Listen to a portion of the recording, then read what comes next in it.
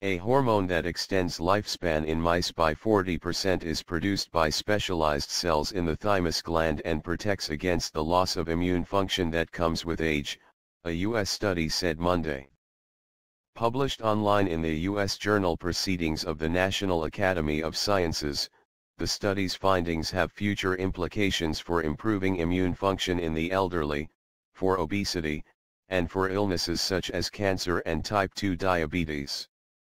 When functioning normally, the thymus produces new T cells for the immune system, but with age, the thymus becomes fatty and loses its ability to produce new T cells. This loss of new T cells in the body is one cause of increased risk of infections and certain cancers in the elderly.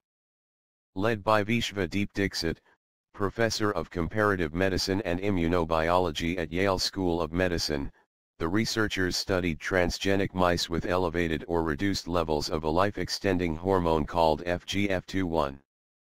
They found that increasing the levels of FGF21 in old mice protected the thymus from age-related fatty degeneration and increased the ability of the thymus to produce new T cells, while FGF21 deficiency accelerated the degeneration of the thymus in old mice.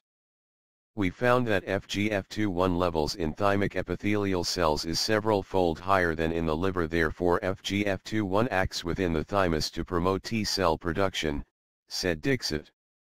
Elevating the levels of FGF21 in the elderly or in cancer patients who undergo bone marrow transplantation may be an additional strategy to increase T cell production, and thus bolster immune function, Dixit said.